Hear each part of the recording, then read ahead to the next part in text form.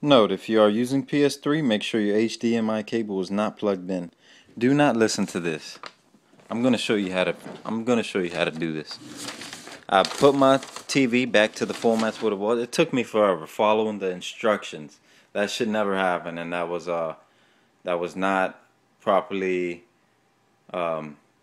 shipped with correct info and instructions. I'm gonna go back to this. Make sure you have your PVR set up like this, because this was tricky for me. I know it sounds dumb, but it was.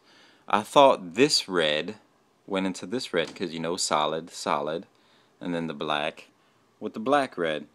But it's actually, give me a second, it's actually the black red with the solid red, and then this solid red with the black. And those are about right. Anyways, you gotta have this. Here we go. I'm gonna teach you right now. This is the instruction. This is the real instructions on how to get the HD PVR started.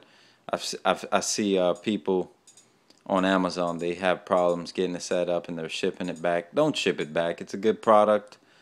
This is what we're gonna do. We're gonna go to display settings. That's right now on 480p because I reset it for this video.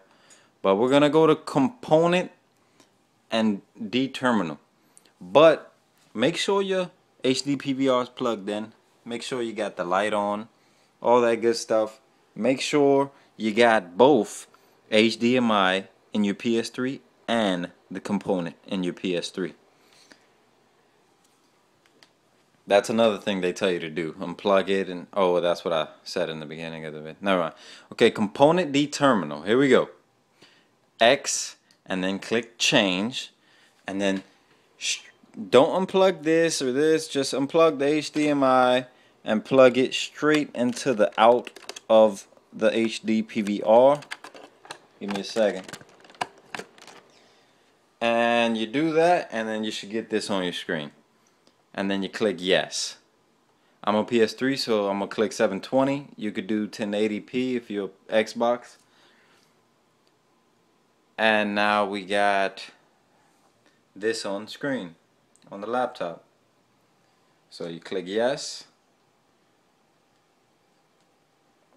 and there you go. Audio is gonna be the last one. And now you got your audio, your video, all coming through the HD PVR device.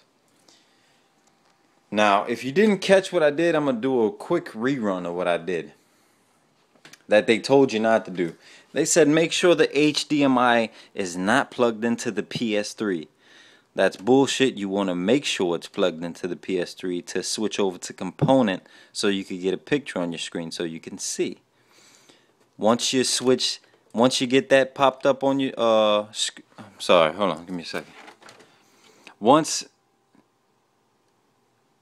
Damn, I just lost it where I was at. But this is gonna be into your HDMI port, also with this.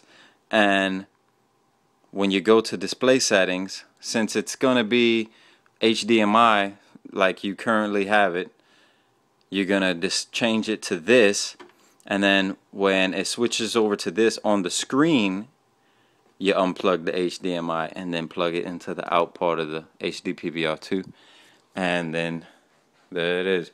I know it sounds really easy, but the instructions really confuse people, and that's something that they need to fix when they ship out these products.